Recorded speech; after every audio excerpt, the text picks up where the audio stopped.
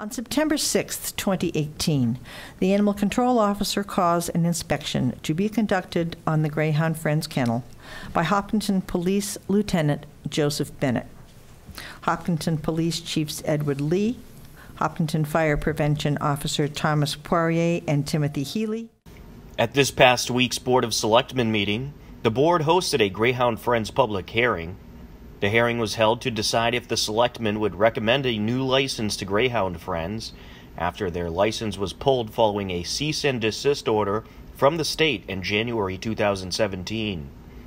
The Greyhound Friends attorney, Elizabeth Reinhardt, talked about the legal status of the organization. After a 4-day trial, at which 19 witnesses testified, on December 1st, 2017, Ms. Coleman was declared not guilty. In announcing the not guilty verdict from the bench, Judge David Kunis said, and I quote, "While there has been some evidence that Greyhound Friends could have improved the sanitary conditions at the shelter, there is also much credible evidence that the shelter was generally a safe and healthy environment for the dogs. Greyhound Friends has and does adamantly deny any dog was ever mistreated in its care. And I encourage you please to review the histories of 10 dogs in your materials as you further consider this issue."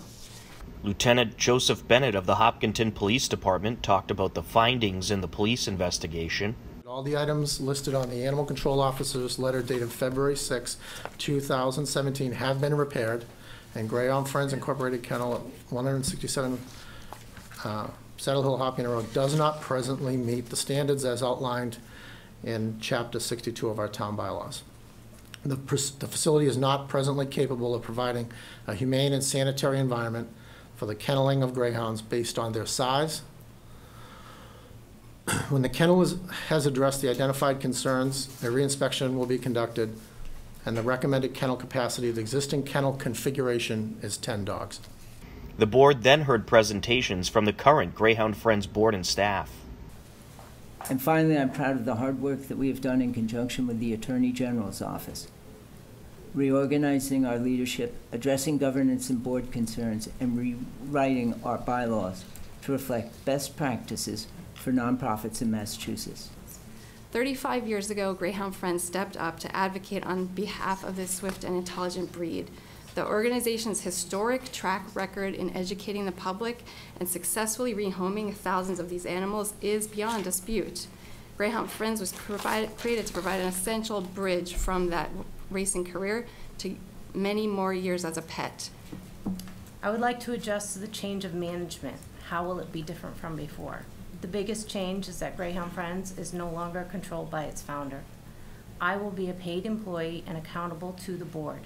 My job requires me and all other employees to adhere to all protocols, policies, and procedures governing our kennel. Next was presentations from opposition of Greyhound Friends. Anyway, numerous months went by, Mass Department of Agriculture, State Animal Inspector, and I finally went back to inspect almost 8 or 9 months later in the kennel facility on December 14, 2016. And the kennel facility was found to be in worse condition, and most of the recommendations that were supposed to be addressed or corrected by the executive director and the board of directors and their staff were not done. Despite being under the eye of the Attorney General's office, Greyhound Friends continued to write new policies and turn around and break them, made misstatements on IRS 990s, perjured themselves on Secretary of State forms, continued to do things that were conflict of interest, continued to pay our staff late. These are people who were like working so hard to care for these dogs, some of them working paycheck to paycheck and not getting paid. And then the board heard public comment from both sides. Fact. Greyhound Friends recently released a statement defending their lack of care for Emma, stating that she was impossible to handle. Fact. Greyhound Friends provided another false statement. Now that she is not part of the organization, she is the founder, but now that she's not part of the organization, I think these people are going to do a wonderful job. The Board of Selectmen agreed unanimously that they would not recommend a license be distributed to Greyhound Friends. 30 years we've been trying to fix the problems of Greyhound Friends, and 30 years it's failed. So I have to ask myself, why should an organization that's got it wrong for 30 years still have credibility? Yes, Louise Coleman was the driving force, but there were more people than Louise Coleman, and they saw it, and they participated. There is complicity here. I know their hearts may have been in the right place, but at the end of the day, the animal's suffering continued. You can view much more about this story on our website, hcam.tv.